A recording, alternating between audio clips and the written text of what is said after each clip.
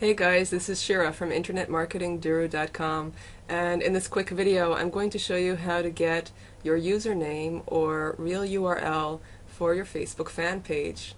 So once you put up a Facebook fan page and you get the 25 likes that you need in order to get your vanity URL, as we call it, then you're going to go to edit the page,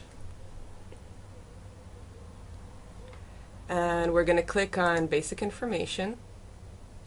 And it says here username, create a username for this page. You can only do this once.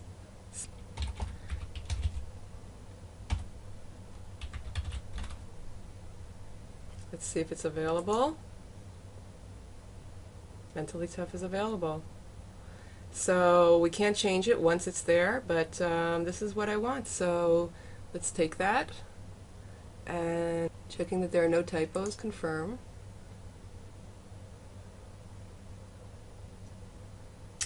And now I have the name Mentally Tough. It's Facebook Mentally Tough. This is my new URL. So everyone come on down and like this page at facebook.com/mentally tough.